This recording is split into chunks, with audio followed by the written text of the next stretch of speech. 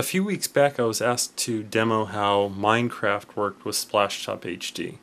And for those who don't know, Splashtop is the remote desktop application that runs on Android. So what I have set up here is the mouse is hooked up to the computer that's actually running Minecraft.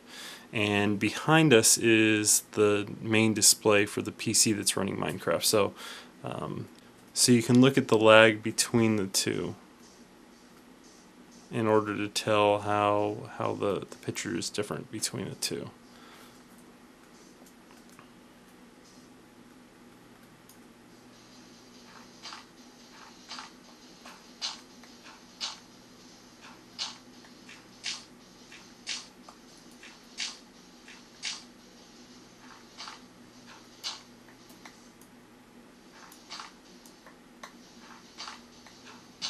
Anyway, as you can see, it's playable.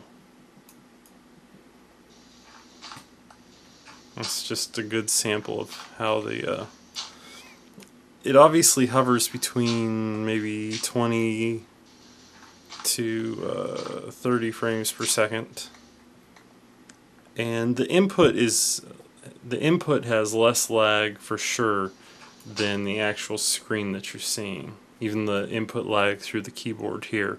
The mouse is obviously directly hooked to the computer, so the lag isn't an issue with that. But it's certainly not unplayable. But you're going to need a fast connection. If you have like a 4 megabit upload, then you're not going to have a problem.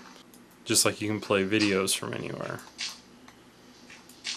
In any case, this is a good demo of how it works, what the lag looks like, and I